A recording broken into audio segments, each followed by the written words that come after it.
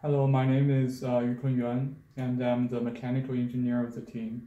And my name is Byron Reynolds, and I'm the electrical engineer of the team. And our product is the Firefly, a thermoelectric stove. And our goal is to design a thermoelectric stove that can convert heat to electricity, which will allow its user to cook and charging their devices simultaneously.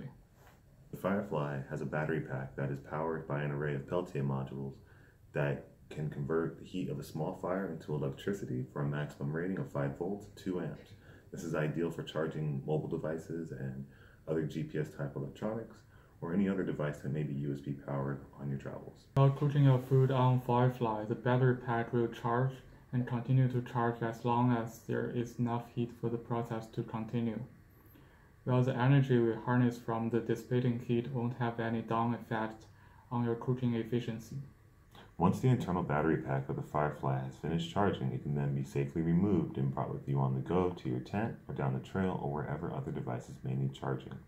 Currently, the battery pack is capable of charging an iPhone in approximately 2 hours under normal conditions. However, just because the battery pack has been removed from the Firefly doesn't mean that it cannot continue charging other devices. Thanks to the USB port externally located on the device itself, you can plug in your favorite device without having any issues of charging if the battery pack has been removed or forgotten. Thanks for watching. Here are a couple of simulations that will help you better understanding the design of Firefly.